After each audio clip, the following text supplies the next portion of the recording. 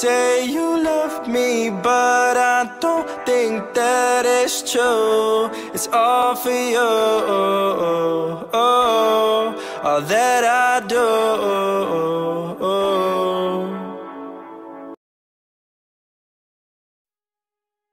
Hey guys, it's your boy VZ. Welcome to my channel, and I'm finishing up the August 26th update. We've already seen all the content that we'll be getting, so this segment will show us the add-ons and the bug fixes to look forward to. Hope it helps you guys so you can use it to prepare. The first bug is the train station bug. You'll no longer be able to bug him using barricades or fires in anywhere in the arena. So I know a lot of people use that bug to complete it, but on the bright side, it's going to be a lot easier to complete. His HP and armor is going to be significantly lowered, so we should be able to beat it with the weapons that we have at the time. The next bug they're supposed to be fixing is the trap boss bug, the tree boss, levels 20 through 29.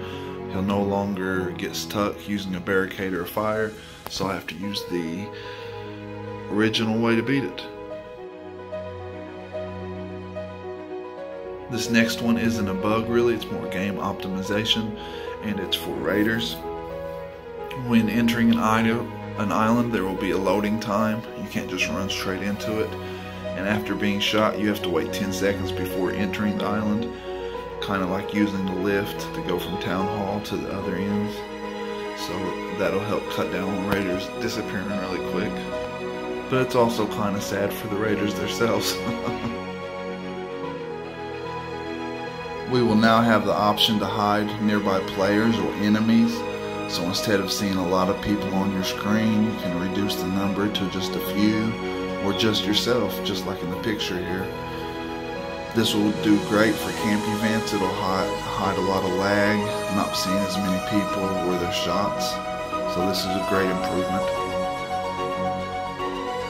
After the update, when entering Farstar and matching with other players, you're more apt to match with players closer to your combat level, your strength.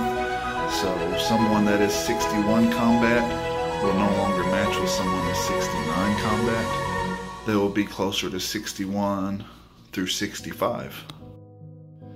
After the update, if you fall unconscious for any reason while on a map, instead of losing the resources that were used to simple craft an item, if it isn't complete, it will just disappear from your craft queue and you'll get the resources back. No more losing the resources if you die from falling or a bear beats you down.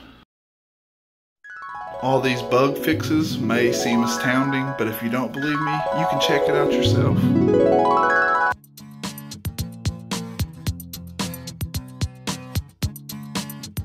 In just a few seconds, I will show you the patch notes so you can see it to believe it. Don't forget to subscribe to my channel, like this video, comment, let me know that you've seen it, let me know that you liked it or it helped in any way, and I will definitely love the comment. I'll answer any questions. You guys are my fans. I love you.